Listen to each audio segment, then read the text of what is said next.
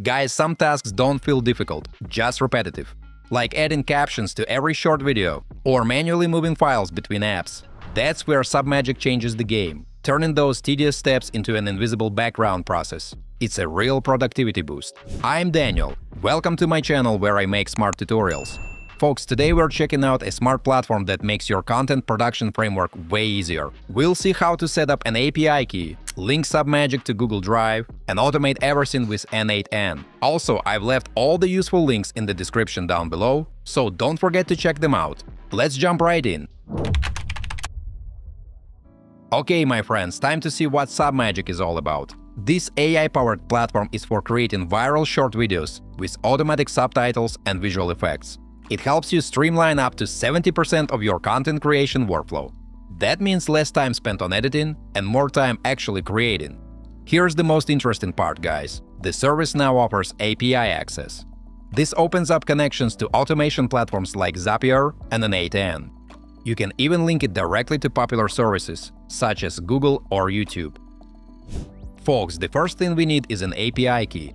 Head over to your account, generate the key, and make sure to save it. Once that's done, it's time to link Submagic with Google Drive through N8N. There are step-by-step instructions available to guide you through the process. Now, guys, we download the JSON workflow file, containing all the pre-configured settings for you. It's easy to load into N8N, which initiates the automation setup. You can read the detailed documentation for the Submagic API and get expert help on how it works. Whether you're building something simple or more advanced, the docs have you covered. Let's proceed to N8N, folks. For this, just go to the Credentials section and create a new one called Google Drive.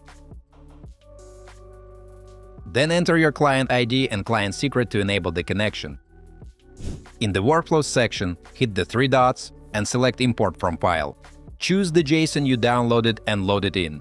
Guys, let me take a little break to ask you to like this video and subscribe to my channel. It's absolutely free, but helps me make even more fun tutorials for you. Thanks! Let's take a look at what this workflow consists of. The first node is a webhook. Click on production URL and copy the link. This will be the trigger for your automation. Further down, folks, you'll find an HTTP request. Open it and paste your link where it says your webhook URL. Here you can also adjust the settings, such as language, title, and so on. For example, Magic Zoom adds seamless effects that make your videos pop, while Magic B-roll brings in dynamic footage to keep viewers engaged. And guys, you can tweak these settings here to match your style.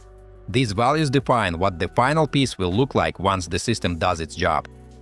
Next up, nodes linked to Google Drive. They use the credentials you just set up, so everything connects without extra steps.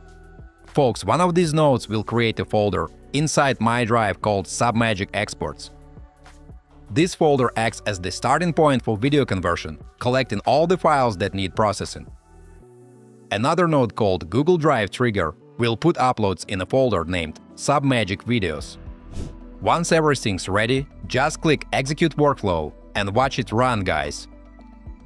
You'll see real-time results, including any errors or messages. This live feedback helps you catch any issues immediately and keeps the process transparent. Finally, folks, let's check out the finished output in the export folder.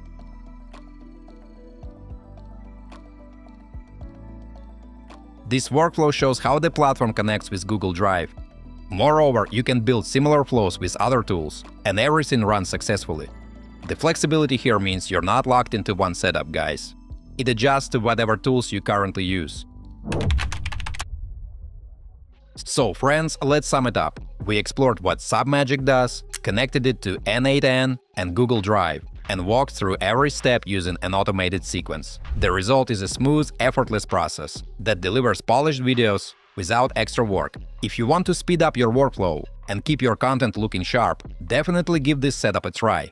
If you're excited to try it out, or if you've already used it and have some thoughts to share, drop a comment below. I'd love to hear your experiences. Don't forget to hit that like button if you found this video helpful, and subscribe for more tutorials.